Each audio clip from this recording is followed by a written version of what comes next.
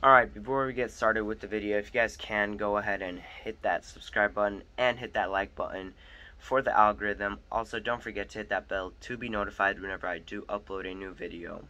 So in today's video, I will go over how to buy your first vending machine. The first thing you want to do is to make sure that there's demand in your area, such as finding a location before you buy the machine. And I already made a video going over that, over the specific ways that helped me get a location for my machines. There's 3 specific ways that I have used. And after you have a location, you want to go on Facebook Marketplace and find a good used vending machine in your area and make sure that it does work properly without any major repairs. Just because you are a beginner, you do not want to deal with major repairs until you learn more and more about the machines, because then you'll just be sitting for longer and longer, and especially if you don't have anybody that can teach you how to fix it.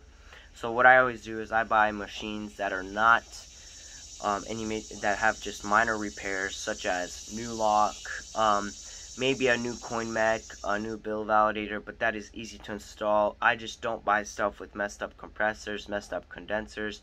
I just don't want to deal with that. I find a location and buy the machine and already have it ready to be placed. So after you buy the machine, you already have the location, like I said, since you did that first before you bought the machine. So you can place it and start making money. It is as easy as those 2 steps. Even though it is 2 steps, it still may take some time finding a location.